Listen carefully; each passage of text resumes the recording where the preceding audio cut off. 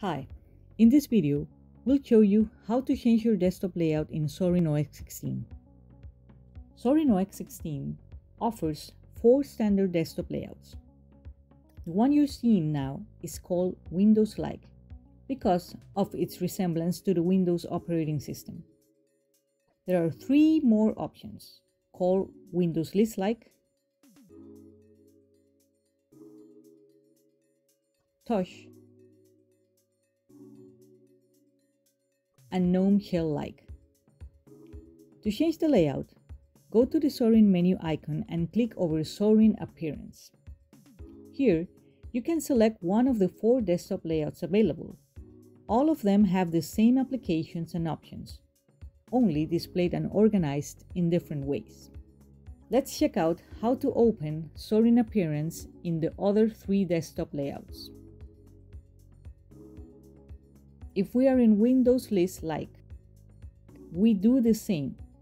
Zorin menu, Zorin Appearance, and select your desktop. In Touch Layout, click on the Show Applications icon at the bottom left corner. You'll see all the applications installed on your computer.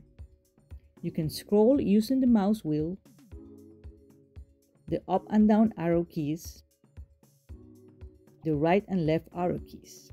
The Zorin Appearance application is almost last. You can click on the icon or position over it using the arrow keys and hit enter. In GNOME Shell-like layout, click on the rectangular icon at the upper left corner of your screen. Go to the bottom left and find the Show Applications icon. Now, you can scroll down and find Zorin Appearance and select a different layout. In this video, we show you how to change between desktop layouts in Zorin OS 16. If this information helped you, please consider giving us a like or subscribing. Thanks for watching.